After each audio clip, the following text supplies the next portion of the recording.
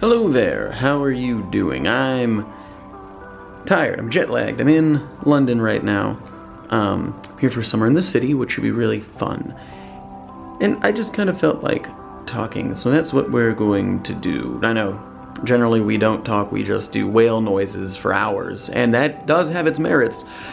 But this evening, or morning, or general time where you exist within space and time, we're going just to talk. I mean, mainly I'm going to talk. About what? Well, that's a fantastic question.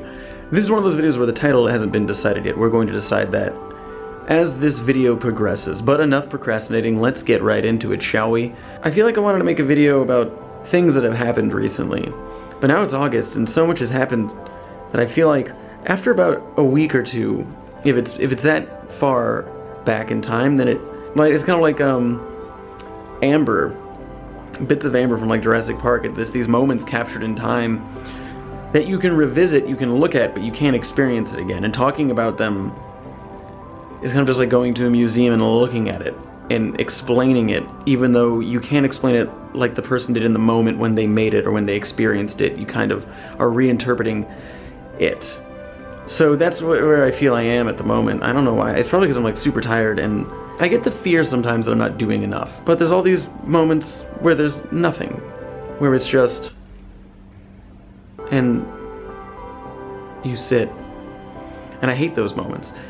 I shouldn't say hate, I don't hate anything. I just feel worried during those moments because I'm not doing anything. I feel like I'm failing. Like I should be doing something, like I should be making something or creating something or just being, that I'm not falling into an abyss of forgetfulness. Every time that I'm sitting contemplating or that I'm sleeping, that's time that could be used better, maybe, but not better. I mean, sleeping's good, it's good for you, but it could be used productively. I could be making something.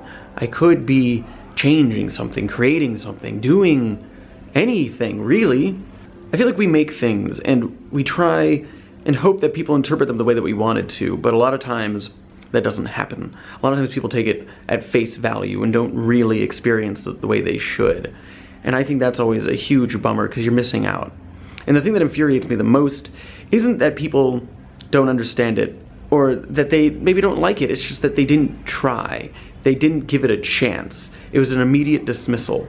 And I think that is harmful. Mainly for the person that has to experience that just like, oh, I don't like it, dismissed, gone.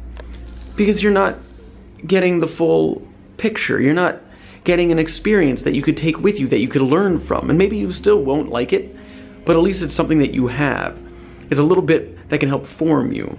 I just like to experience things, everything, within reason. Hello there, now we're laying down and my arms are kind of making a heart around my face, but whatever. Also, goodness gracious, I'm wearing the space shirt again. I own so many more shirts.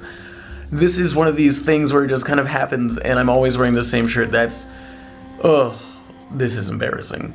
I'm embarrassed. I'm going to roll around. You should never, and I've said this before, you should never limit what you do or what you know. It shouldn't be so strict. I just want to know everything about everything, because then it lets you make a more informed decision about things that you're going to have to experience in life. And I'm not trying to allude to anything in particular, it's more of just a general kind of statement. I don't know a lot of things, but what I do know is that I want to know more. How many times can I say no in a sentence? Well, I could probably say it numerous times because there's different versions of no. I don't know, I just felt like talking, and this seemed like the person to talk to, so here we are. And I don't know, I feel like I'm very somber, but I'm just tired, and I'm excited about tomorrow. I'm gonna meet some many people. Thanks for listening to me talk. These are very one-sided conversations, but it's helpful, so thank you. And remember, it's not goodbye. Oh no, it's never goodbye. It's